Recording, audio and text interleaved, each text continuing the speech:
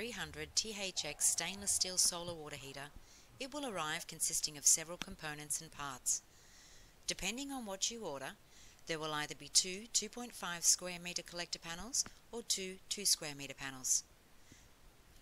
There will also be a large tank carton, as well as a box of parts and a bottle of heat transfer fluid.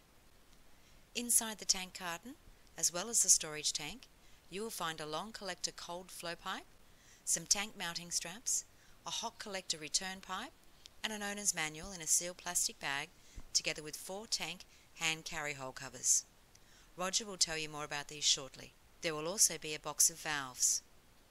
Watch now while Roger goes through these parts. The part of the kit that you'll receive with one of our closed circuit systems is a bottle of ST5, which is a heat transfer polypropylene glycol, food grade quality, and a parts kit with all the components necessary to connect the tank and the collectors together. Just open it up now and show you a little bit about what's in here.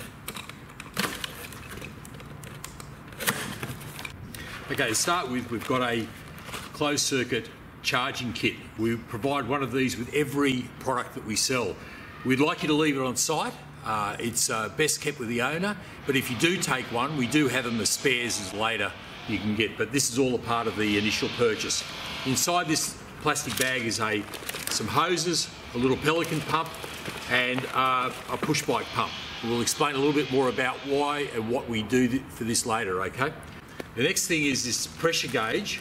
One of these is supplied with the tank for purposes of, again, bolting onto the kit and leaving there for permanent use, and for also commissioning the system initially when you've just, after you've put water in the potable tank. The other devices here are the speed clips for the insulated coal pipe, a parts kits list, screws for this, a thermosiphon arrestor valve, which is a little bit unique in the closed circuit system, so we're going to talk a little bit more about that later, a connection for the expansion vessel, a Khalifi 100 kPa jacket venting valve, the hot con connection for these devices to go together. Again, we'll show you a little bit more about those later.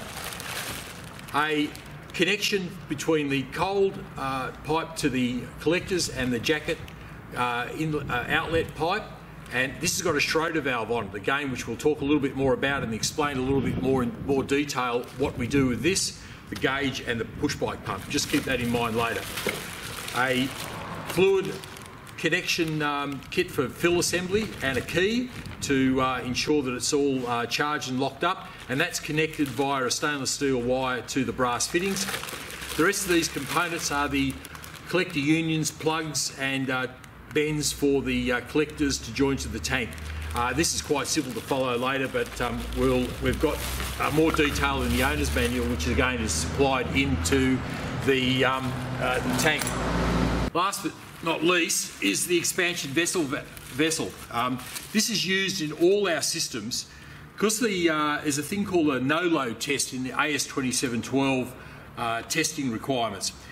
When you expand, we've got to be able to control the temperature from the collector back into the tank, and when the thermosiphon arrestor valve closes off, expansion will occur, and this takes up the expansion back from the collectors back into this. So this is a necessary component of the installation. Again, we'll show you a little bit more about what we do with this. It's connected to the top of the tank, and we've got a mounting kit which is provided for this in the tank. And last but not least is a cover which we put over the top of that to house it. Obviously the red doesn't do too well out in the sun, but putting this over the top will prevent discolouring and also help with weatherproofing it. Inside the tank we have an owner's manual which is heat sealed, and these 4 items which are included in that hand covers, the handhold covers for the main tank. Obviously there's a lot of weight in a tank. In ours it's one of the lighter ones, only 57 kilos, but we have hand holes in the end of each of the black ends of the tank to be able to lift the tank around and carry it across the roof. And to finish the job off properly, we have these hand covers which clip into that to give it a nice flush finish and also a weatherproofing. We'll show you a little bit what they look like on the tank in a minute. At the end of each of the tank are two of these hand holes which allow us to put our hand in there and carry them across the tank. And so when we finish the job and it's in place, we can then close it up with the hand covers which I showed before. There's a left and right of these, quite simply. Just put it in there and then bend it back a little bit, clip it in, away you go. Nice and flush, weatherproof, and gives a better appearance. This is what we call our speed clip. It's designed around our collectors. You'll see in the frame of our collector we have this large slot that runs all the way around the collector, and also one at the bottom here. This top one is controls the grip of the trim, which has an EPDM seal under it and holds the glass in place. Underneath that is small gaps which allow air to move freely into the collector under a controlled speed, if you like. What we have on the side of our collector running down to the bottom is a coal pipe. That's that long silver pipe that you see. What we want to do is we want to hold that in place because it's a flexible stainless steel pipe. We want to make sure it stays in position all the time. We want it to look good as well and also be robust against the elements. We don't want these things corroding. So we've designed this speed clip. It easily slips underneath the slot at the top here, or the trim, and then in the bottom there's a hole which allows us to put one of these screws which we've designed around to fit exactly into this slot. You won't have to drill anything out, and it won't punch or pierce the main body of the collector frame.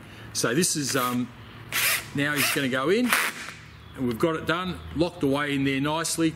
And this is a stainless steel cable tie, or a tie, and again what we do is we put our pipe in there and we're able to then close that up, and that will then rip to a position where it will hold the pipe in position all the time. As this is all stainless steel, we won't get any corrosion through to the elements. Now we've got 3 of these with each kit.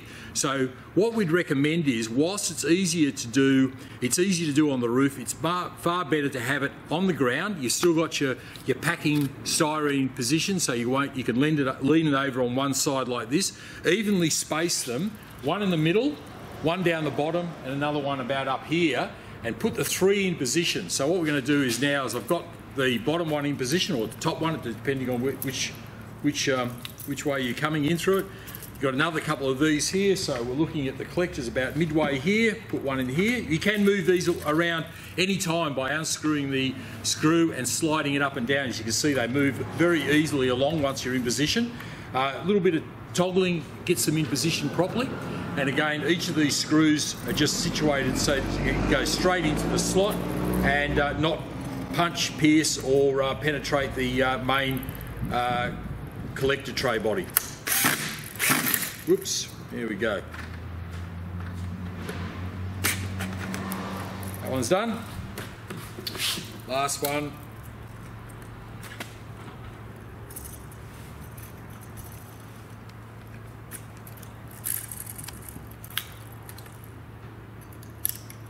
They're really just saying it's easier to do it on the ground. It's easier to do it on the ground because you've got see, I've got that a little bit bent on that one, so I say, okay, well let's just move it. I don't like the look of that. Bend it, take it down a little bit. Okay, now nice and easy to put it together. No pre-drilling required. You can even do it if you don't have an electric driver on. You can even do it with just a hand screwdriver if you want to. And then that just clips over, run your coal pipe all the way. So this is these are for the coal pipes only. Obviously you don't need them for the hot pipe.